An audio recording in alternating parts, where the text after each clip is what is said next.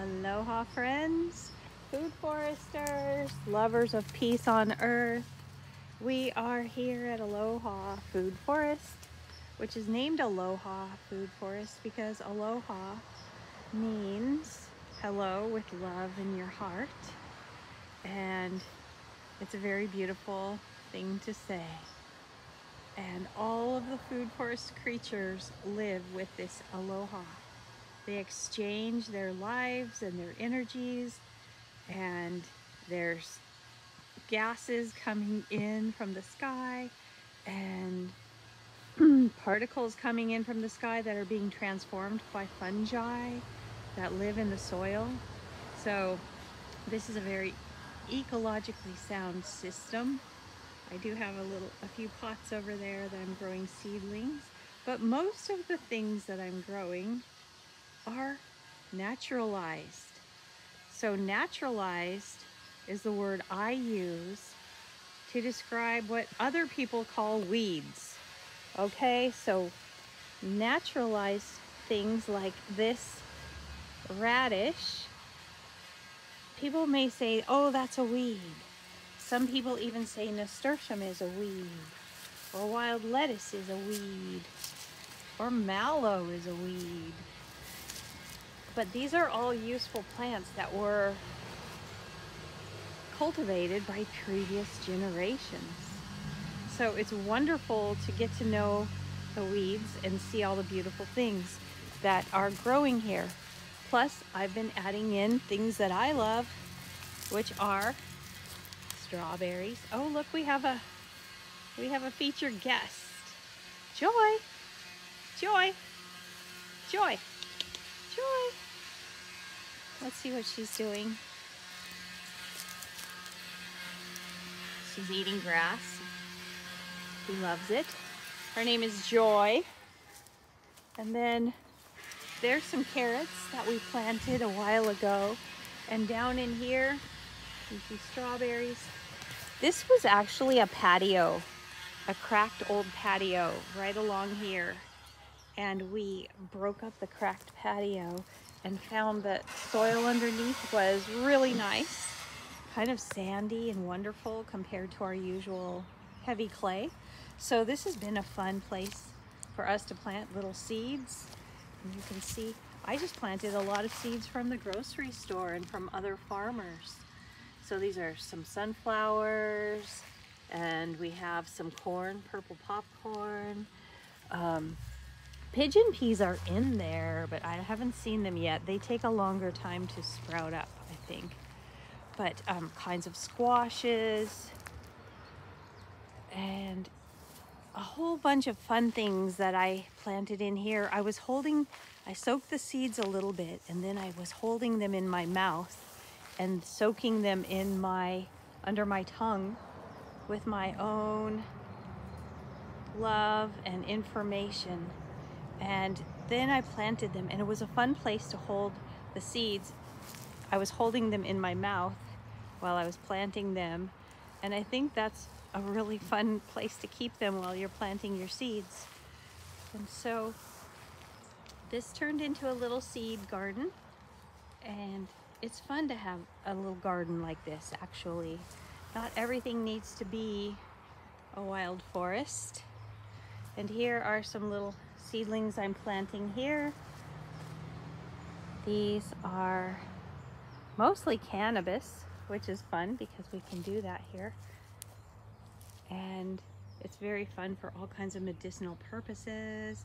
So we'll have some sun grown, and we'll get some of our own seeds because we let male and female grow together. So we get seeds. And then here's a garden that mostly planted itself. Okay, so let's reorient ourselves. We're right here. This is our path to infinite abundance that you see in all the pictures.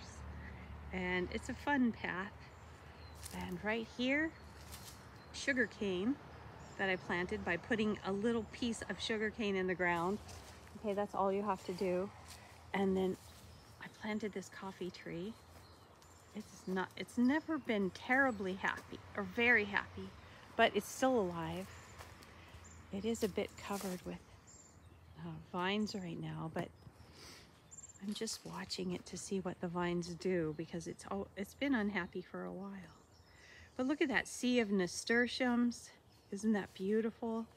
And then this fluffy cloud of fennel. So fun. And then more of the nasturtiums. They show up when we get a lot of rain. They absorb a lot of rain and turn it into leaves and flowers. So it's beautiful out here on the food forest. We still have our nopales, olives, and look how the nasturtiums kind of grow where there's a lot of water. They're kind of helping absorb the water and mix it with the sunlight. So yeah, it's fun. Oh, there's a hummingbird. Let's see if we can get the hummingbird.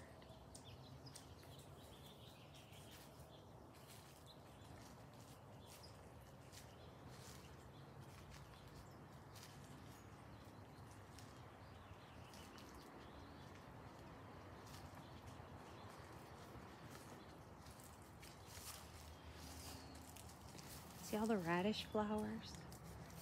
This is gardening by God, really. I did put in these blackberries.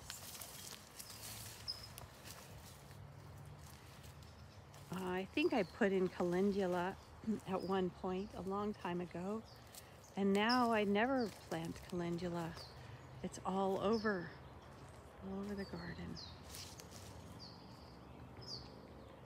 So interestingly enough, this one place here that is more dead than other places is a place that we dug up. We ran a water line under there, and I put a hugel culture, and it looks less happy. That's interesting. So, but yes, here is the beautiful food forest of Aloha. The creatures are all here. The flora, fauna, and fungi are all here together, creating this beautiful ecosystem. These are the tall cherry shrubs, Australian brush cherries, that shelter from wind, and they make great cherries.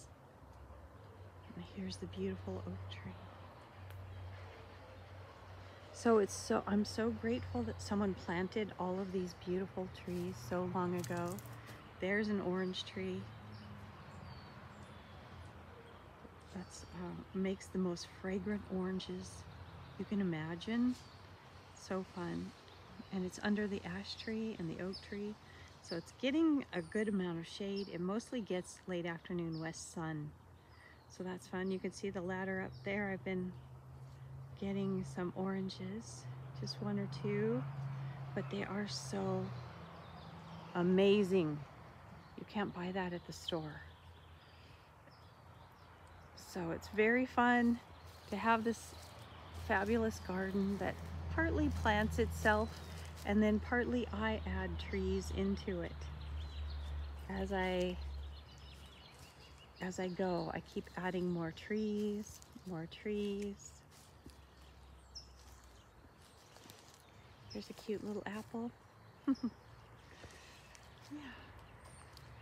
So I get those at the Green Thumb Nursery, which is fabulous. And we have a lot of nurseries around here, which I am so grateful for. And her apricots.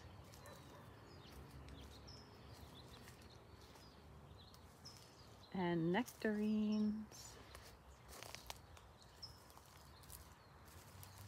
And then what else grows wild? Swiss chard. And I've been planting in some other seeds too.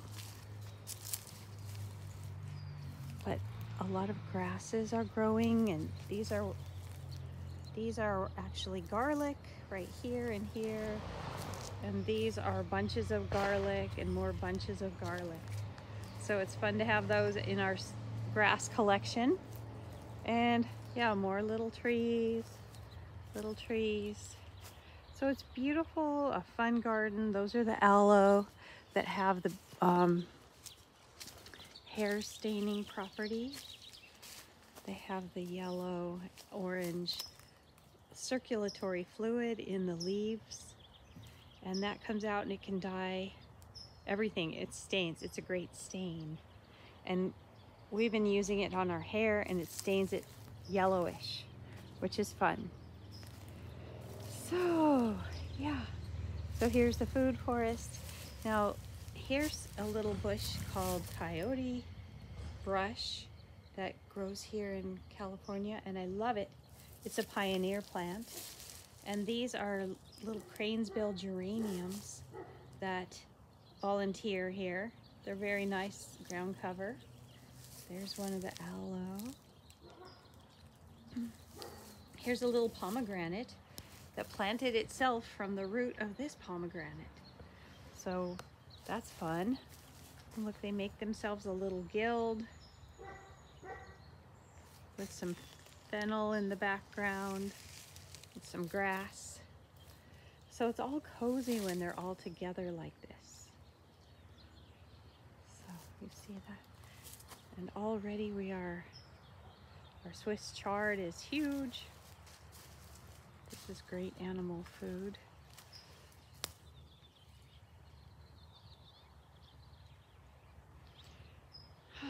So we are very blessed.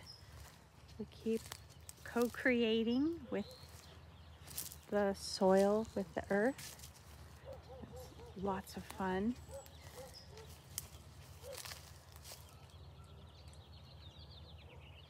And this is one place we did not put any mulch, and it filled itself with all these yellow flowers, which are lovely.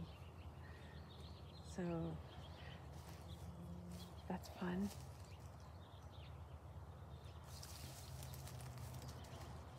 But I'll leave you with a view of the pecan tree.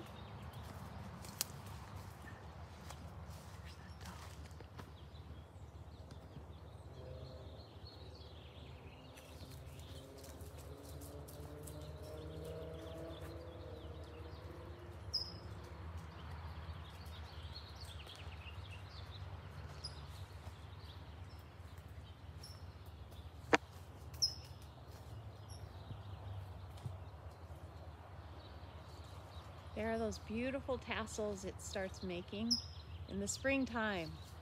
Those are the pollen tassels. So it's so fun. It's a beautiful tree. You see the fractal expansion, infinite abundance. Okay, everyone. Well, I think this was fun. Thank you for joining me. Please like and subscribe and leave a comment and share this with your friends. And I look forward to sharing nature's infinite abundance with you again soon. Aloha.